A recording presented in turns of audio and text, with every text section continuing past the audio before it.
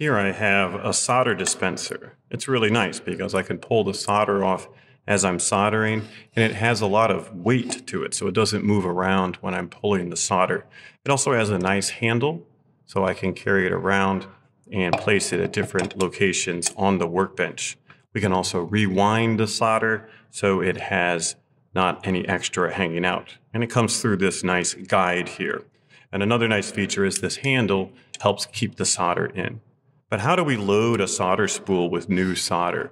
Here we have an example of a wider spool that the dispenser is designed for, but many times you may have solder in different size spools because you have different thicknesses. So how can we load this onto the spool? Here I have an empty spool, so we just move the handle back, and as you can see here, this is just a little dowel rod right here, and we can pull that out like this, and we want to thread the solder on so it's going over the top.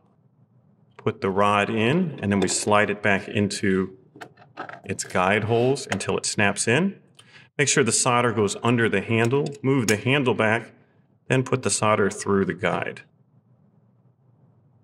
In addition, make sure the solder isn't going over the edges of your spool, and now I'm ready to start dispensing solder from a smaller spool as well.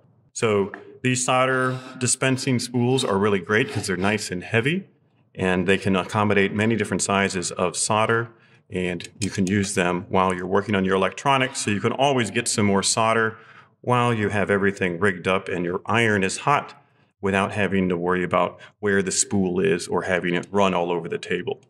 Highly recommended and easy to use.